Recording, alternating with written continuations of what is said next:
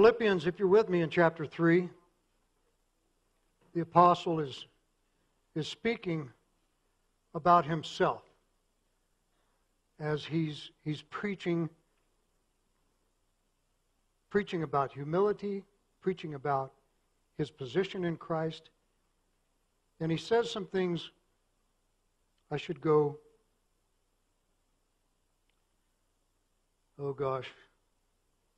I guess verse 4. Oh, I'm sorry, 3. Verse 4, where he begins talking about himself. He said, if anyone thinks he have confidence in the flesh, I more so. I was circumcised on the 8th day. I am of the stock of Israel. I am of the tribe of Benjamin, a Hebrew of the Hebrews, concerning the law, a Pharisee, concerning zeal, persecuting the church, concerning the righteousness which is in the law, blameless. But what things were gained to me, these things I have counted loss. We go to verse 12. And he explains, not that I have already attained or am already perfected, but I press on, that I may lay hold of that for which Christ Jesus has also laid hold of me. What is that? The purpose. The purpose of your life. Jesus Christ has laid hold of you. Brethren, he goes on to say, I do not count myself to have apprehended, or I ain't there yet. Okay? I'm still struggling like you are. So I'm not sitting here bragging, telling you how good I am. I don't count myself to have apprehended, but one thing I do. He's telling us, I'm trying. I'm struggling just like you guys. But this is the one thing that I focus on in my life. The one thing I do. Forgetting those things which are behind and reaching forward to those things which are ahead, I press toward the goal for the prize of the upward call of God in Christ Jesus. Amen? Amen. There's folks, they walk among us. There's folks who, though they don't live in the past, they allow the past to define who they are. They allow the past to define who they are. The past dictates how they react. Their past dictates how they filter, how they hear, how they live their lives. The past is their window to the now. What they live now, they live through a window of the past and have carried it right along with them. Many people have done that. 1 year, 5 years, 20 years ago, it doesn't matter. Some say, they hurt me. I'll never fall for that again. Ever. I'm done. I won't do it. You just don't know what they said to me. I can't let those people back in. I can't let them in. It goes on. My mother did. My father did. My uncle said. My cousins did. The kids in school said. Whatever it might have been, whatever the circumstances, whatever the people were involved, do the incidents of the past control your now? Be careful with that one. Do the incidents of the past control your now? Whew. Paul says this, and it's just the opposite, right? This one thing I do. I'm going to forget all that stuff. I'm moving on. Today's a brand new day. Now is a brand new now. And I can't allow the past to infiltrate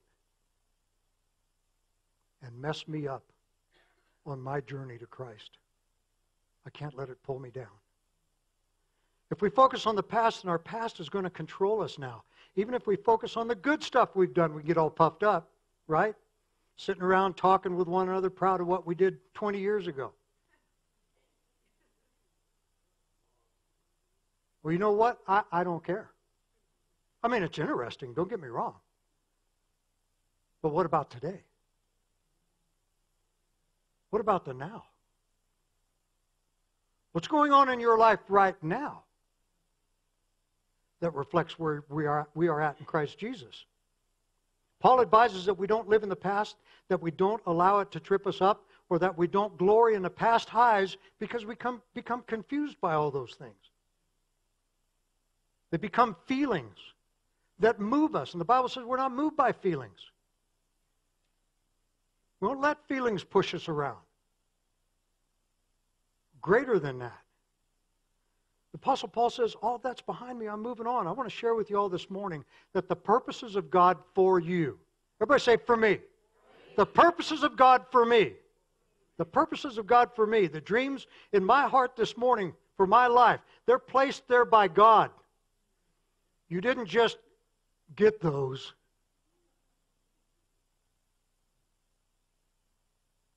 God didn't just weave and knit a blanket in our mother's womb. He knit a picture. He knit a personality. And our personalities many times become warped and defeated by the things that we've been through. Our hearts get hardened. Our speech gets coarse. We're missing the boat. God dreams, I'll tell you this morning, they are alive and well within you, whether you're alive and well or not. They're alive and well within you this morning. I want to share with you that they're there. God dreams have no expiration date. God doesn't have to go back and reorchestrate the entire world because you ain't following it. He's watching us. He's working with us. What was I born to do? Have you asked yourself that? Have you asked yourself that? God, what was I born to do? I got a good job. Was that always born to do? Is that kind of it? I just do my job? What was I created? What was I knit together for? What was I made? We need to find the essence of who we are. What was I born to do? What was I created for? Knitted in my mother's womb by the hand of God. For what? We can take a hard look at where we're at in our life right now. What were we born to do? Look at where we are, look at what we're doing, look at what we have done, and ask, how do all of those things line up with the God purpose in my heart? How often do we find ourselves chasing our lives' rabbit trail somewhere and wind up far from the purpose that God has called us to? Not unhappy. We don't have to be unhappy. But the joy that Christ wants to rise within our hearts come when we appropriate His call and follow His direction for our lives. And everybody's different. Everybody's different. I had a brother and a sister. They sent cards, man. I mean, they sent cards out. Thank yous, how are you, where you been, just thinking of you today. God loves you and so do I, so you can't do nothing about it. Just and encouragements, and that was their, and I tell you, I miss them. Because those cards used to come in the mail, and it's like, wow, thank you. It doesn't have to be any grand scheme. Only the purpose that God has placed in our hearts. There's no expiration date. I'm going to show you a video in a moment. Galatians 5:1 says, stand therefore in the liberty by which Christ has made us free. People, we can say we're free. We can shout, hallelujah, Jesus died for me, I'm free, and be as shackled as ever in our hearts and in our souls. But God has a different plan. Would you play that for me, please?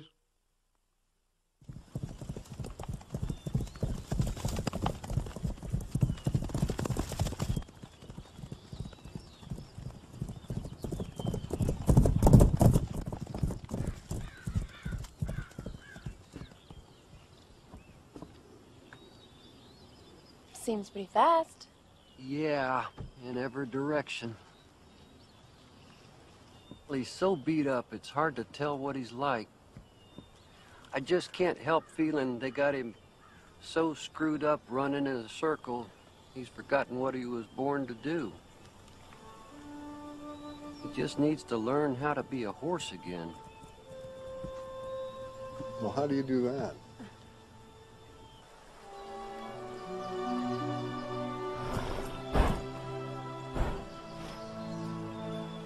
How far do you want me to take him?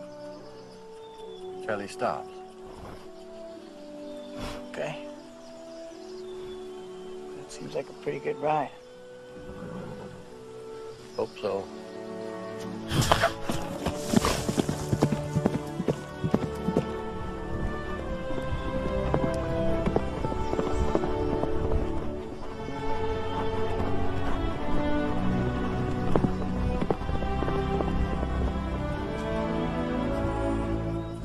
That's it, boy. Yeah, all right. Let's see what you got, boy. Huh! Huh! Huh! Huh! Woo! That's it, boy. That's it.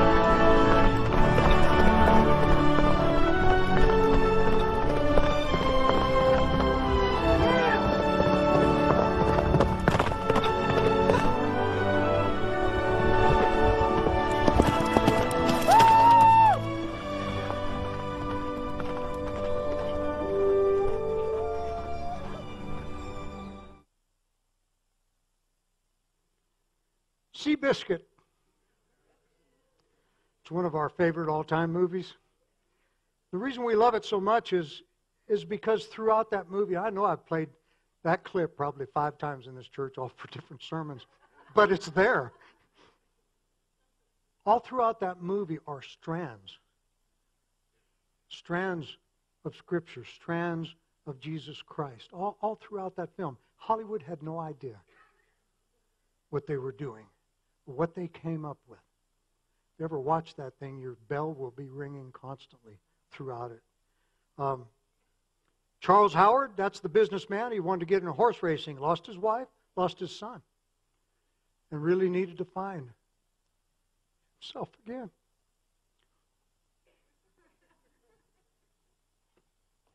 So he bought his first horse, Ski Biscuit. Oh, so they went out to track to see what they got. What they had was a handful of problems. And I love that lady's comment. You know, he seems pretty fast. And then the trainer, yeah, in every direction. I think more often than not, I've thought that of my own life. How many times have I just been on fire in every direction? Going everywhere. Trying to be everything. Trying to be everything for everybody and trying to fulfill everybody else's purpose and trying to do those things. I'm going, what? You know what? Wait a minute. What? Whoa, slow this thing down. Slow this thing down. I can't do this. Seabiscuit had baggage. He'd been abused by people who had only one way, of trying to get the best out of a horse. And not only did their methods fail, they screwed the horse up. They carved deep and lasting memories in his mind and in his heart that he ran, but he didn't run. He ran shackled. He ran hindered. He was trapped by his past. He wasn't going to respond to training designed for a horse who didn't have a happy childhood. Okay? Some horses in here didn't have a happy childhood. That'd be insanity, right? Doing the same thing over and over and expecting different results. It ain't going to happen. It's not going to happen. It'd be rare to find an adult anywhere, and I'm saying even in this church, in the churches out there, it'd be rare to find an adult anywhere who isn't carrying some baggage from the past that is not affecting them in the now. Come on, somebody. Come on. Come on. I'm telling you, it's there. We may go day in and day out those old wounds in our soul are okay. They're just there. But when we get shocked, when we get cornered, when we get surprised, this thing rises up. I think we've all done it. Reacted. Ask yourself, you reacted to something, you ask yourself, where did that come from? What was that all about? I didn't mean to be like that. I didn't even know that was in me. Huh? Huh? Am I just talking to me this morning? I'm telling you what, it's us people. There's a lot of broken people in the world, and yes, even Christians who have not yet appropriated the inner healing and have moved on to the fulfillment of God's purpose in their life. Christian brothers and sisters that are so beat up it's hard to tell who they are. As church, religion, got us so messed up and running in circles that we've forgotten what we were born to do.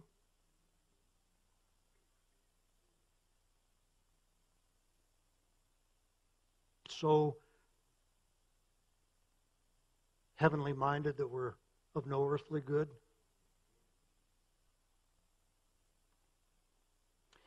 Just need to learn what it means to be a Christian again. How do you do that? You give him his rein. You let him run.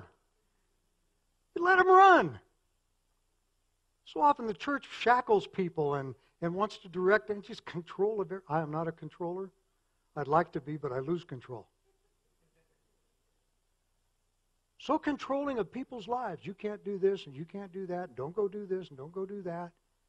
And there is a level of commitment that needs to be taken by the leadership, the pastor, and direction, and helping people's lives. But I think the church as a whole, am I saying this online? Sorry, guys. Hinders people. Hinders people.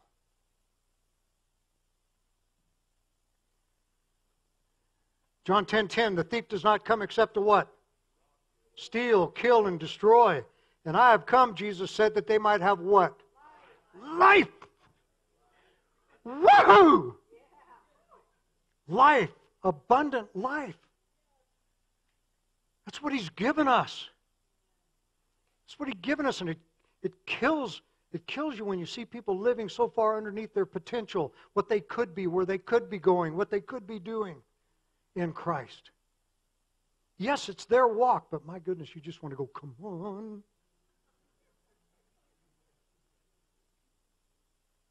Just look at all the movies and the books where the hero's broken, right? He's broken, he's trashed, he's got to work his way through all these past failures until he can finally, at the end of the movie, be the hero, right? People, we don't have to do that.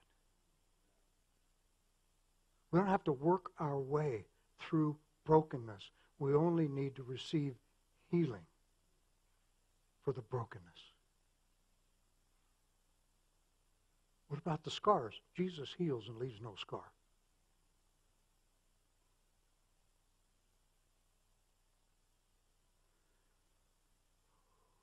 How many tens of millions of copies of The Purpose-Driven Life were sold? Why do we think that? Because there was tens of millions of people that knew for some reason they just couldn't realize their potential. Seeking a way. When the Word of God says, I am what? The way. Yeah, I know. I don't think it matters how old you are, how young you are. The soul of man desires to succeed. Everyone in this room desires to succeed, to live a successful life. But it need be a successful life for Christ Jesus. Not a successful life in the eyes of the world. We live for Him. And that's a question. Do we? Do we live for Him? Wow. I'm not being mean, man. I'm just reading this stuff. I loved it when the trainer said he's so beat up it's hard to tell what he's like. Am I just talking to me this morning? I mean, look around. If you could see in the spirit, everything be bruised, bleeding, broken.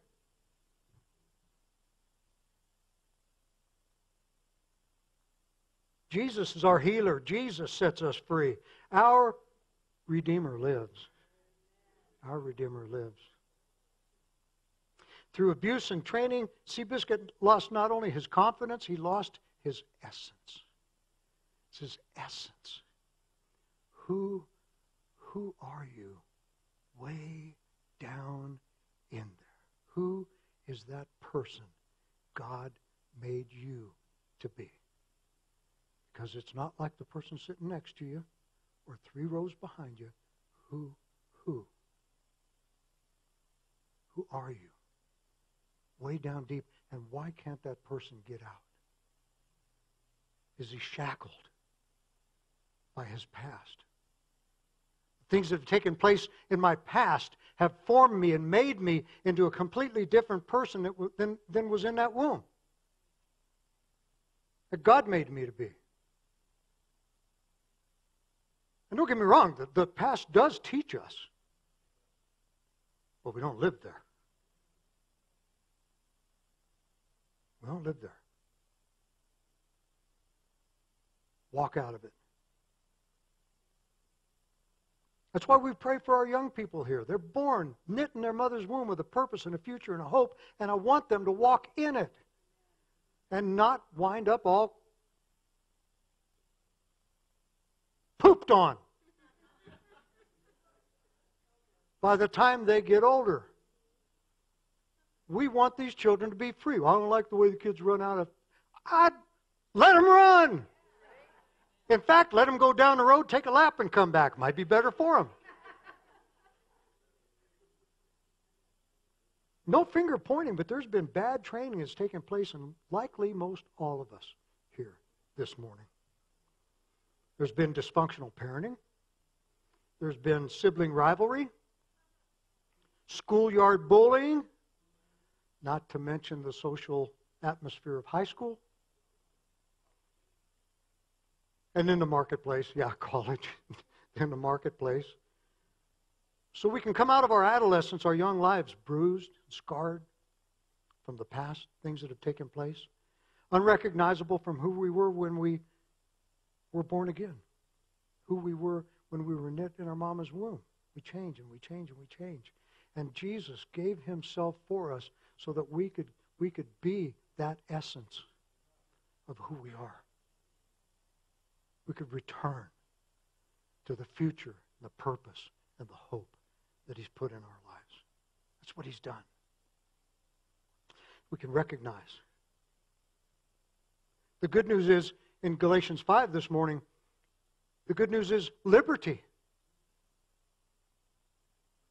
God's given us the liberty now. Now, do we walk in that liberty, or are we shut down?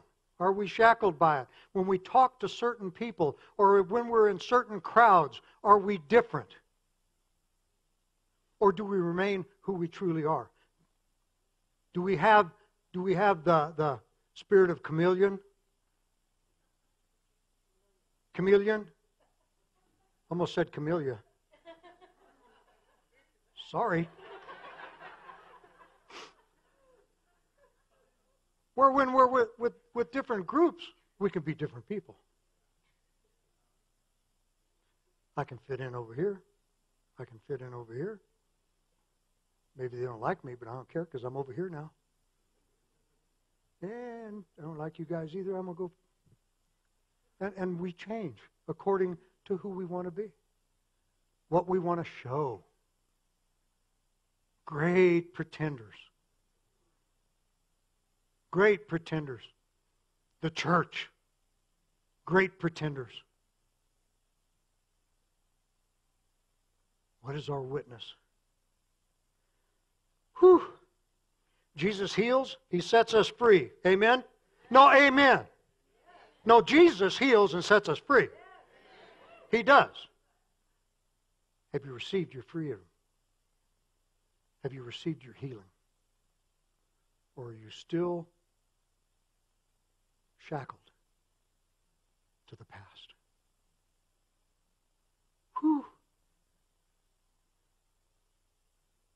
It's not only the young folks, it's all of us burdened by the past who lost that inner God-placed dream. Those who are shackled by failure, we failed, by abuse, by the weight of the law.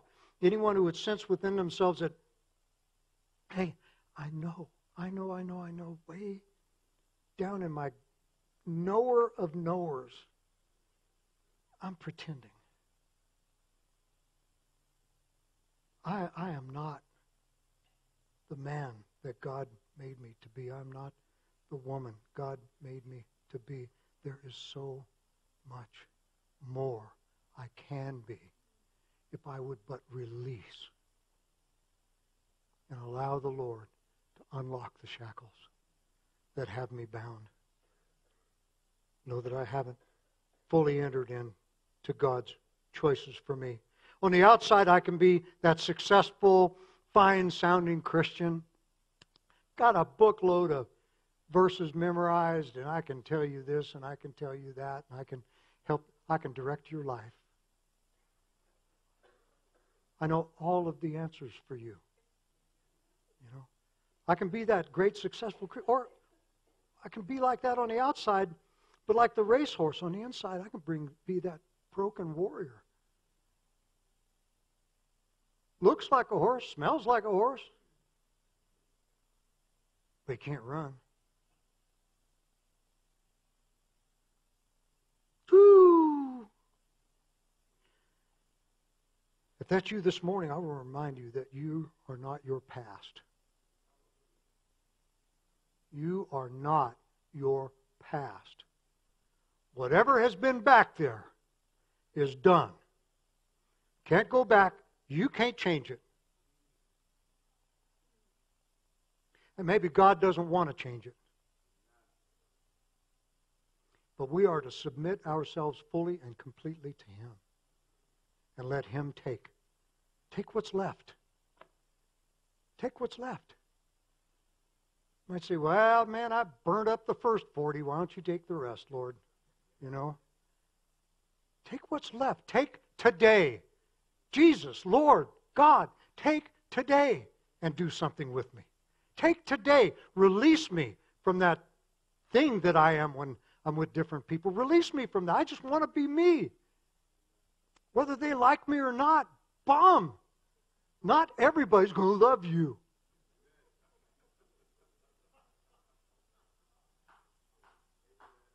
So the Bible says we have to love each other, yes? Sometimes we don't have to like it.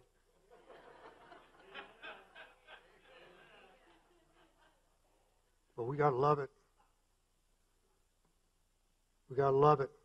If that's you this morning, I remind you that your past doesn't define you. It's your attitude. It's your attitude that determines your altitude, right? It's your attitude. Jesus removes the yoke, those things that have crippled our minds. Well, it doesn't matter what it is. Religion, whatever it is, that holds us back from the service of God. We've become psychologically handicapped. Don't even know it. Don't even know it. Don't even know the shape we're in. If we've forgotten what it is to be free in Jesus Christ this morning, if you know that there's something that's got your mind buggered up, if you've forgotten what you've been born to do, let's step out of that right now. Let's step out of that this morning. Let's move on. Get things showing here. We got a new year that's going to be upon us in a short amount of time. Wouldn't it be wonderful to enter into it, forgetting those things which are behind and reaching forward? Wouldn't that be good? Somebody say yes, that'd be good. That'd be good. That would be good. Pressing toward the goal. If any of this speaks to your heart, I sure don't want to put anything on you that isn't yours. I'm not here to condemn, not here to convict. It's Holy Ghost. It's His job, not mine. Still, in closing, I want us to ask Jesus to reestablish our freedoms this morning. Camille, would you come up? I want to end with that song again, if we can, in a little bit here. Steve, Brother Steve. Because I really sense the need of a realization to take place in us. that our Redeemer lives. He does, and He lives with purpose. And I'll tell you what, we got to quit fiddle farting around and get with the program. Get with the program. And I know somebody saying, yeah, I'm already with the program, Pastor. Well, goody God on you. What about the rest of us? We could use a little encouragement. Slip a card in the mail, would you? We could use it. So let's ask Jesus to reestablish our freedom this morning. Release, remove, loose the bondages, the shackles, the burdens that we're carrying. Like Pilgrim's Progress. Y'all seen that? Anybody seen that? Where the load gets heavier and heavier and heavier. We're not moving even in our Christian walk as quickly as we once were. Instead of saying, yes, Lord, that sounds stupid, I'm doing it. We become so religious, we go, is there a scripture for that? I'm going to put out a blanket. If it's wet in the morning, and we start testing God, instead of moving and living and have our being in Him, where we live from the inside out. There's so much of us living from the outside in, with feelings and with what we see and what we hear, rather than from the inside, where the Spirit of God lives. And listening, putting an ear to His chest. Listening. He is our teacher, our counselor, our comforter. Whew. You wonder what it might be like to run free, unhindered, like you were born to do? You imagine the release in that horse when he was turned loose? Run it any way you run it, but run it. Run it. And yeah, it might take a little bit of this, but pretty soon you're going to be on course. And when you hit it, you're going to be straight on and in its face. I believe that. Free. When we first received by grace through faith such a great salvation, how much freedom did we have? I'll bet your feet didn't even hit the floor. I'll bet you floated for days when you invited Jesus into your heart, gave your life over to Him. It took the world to bring you back down. It took the world. How we ran the race in that day, huh? Maybe we just need to focus, feeling like we have been running round and round here and there, going fast, but in every direction. It's at you. I know it's been me.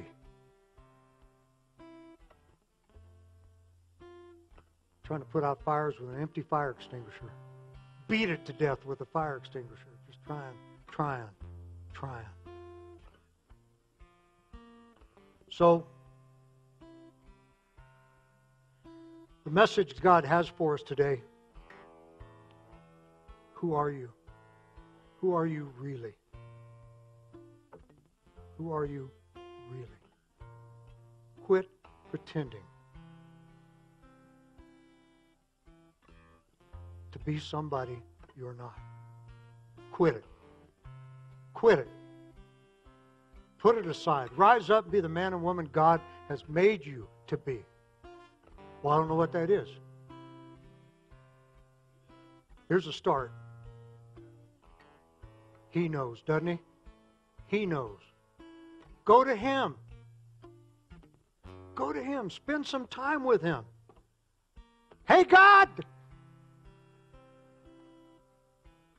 What's up? You say, hello, you little crazy thing. Get over here. I got some stuff to talk to you about. Doesn't He ask us to sit and reason with Him? He says, come, sit. Reason with me. You ever try to reason with God? I'm like, are you serious? Well, you know what I think? Yeah, I do. Well, you know what I would do? Yeah, sure would. I love you for that. But no.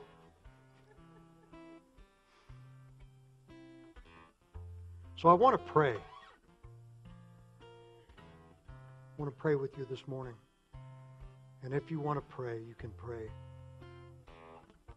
But I really want to ask that the Lord would infiltrate our lives.